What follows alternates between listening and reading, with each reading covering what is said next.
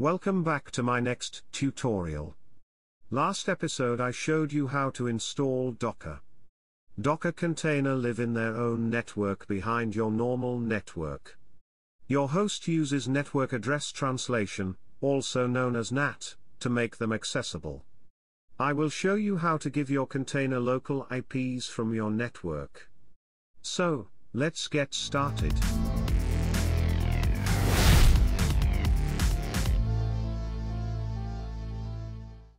There are multiple options to give a Docker container access to our network. The most common is the host network mode. In this mode, the container gets the same IP as the host and uses the ports it needs. Some applications like IO Broker need this to discover your network for IoT devices, for example. If you just need one container, host mode should be fine for you. If you have multiple containers with these special needs, it can get worse. Some ports may collide or you just want them to have different IPs. In this case, you have only one option called MACVLAN. To get MACVLAN up and running, you have two options.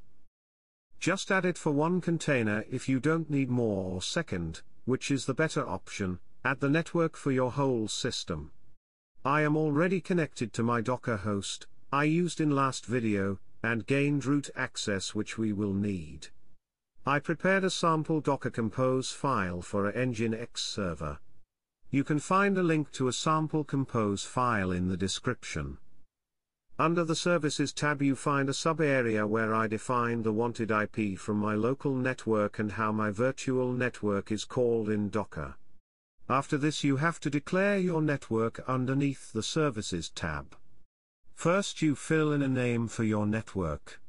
You can choose your own, but it is important that it is the same name you used under Services. At driver ops, we declare what our network interface is called. On older distributions, it was mostly called ETH0. To find the right name, type IPA or IP address. Last step is to add some information about your network under IPAM config. To set an IP range is optional. Just start the Docker Compose file now with Docker Compose upd.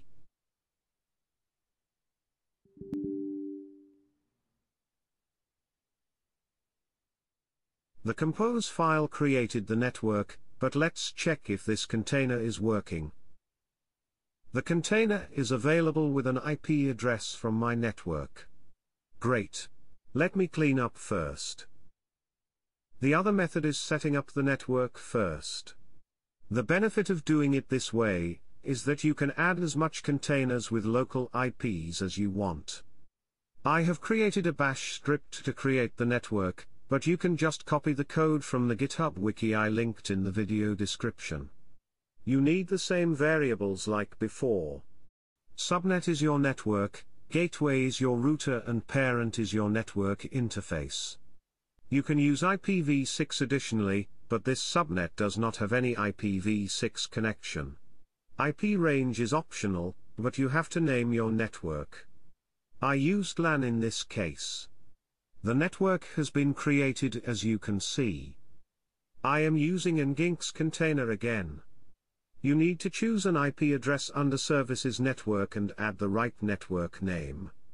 After this, define the network at the Networks tab. Now you are done. The container is up and running. Let's check if it is available. Nginx is working. I will create another container with the same Docker Compose file, just with a different IP and name. Both containers are working well. Thanks for watching. If you like the video, please hit the like button and subscribe.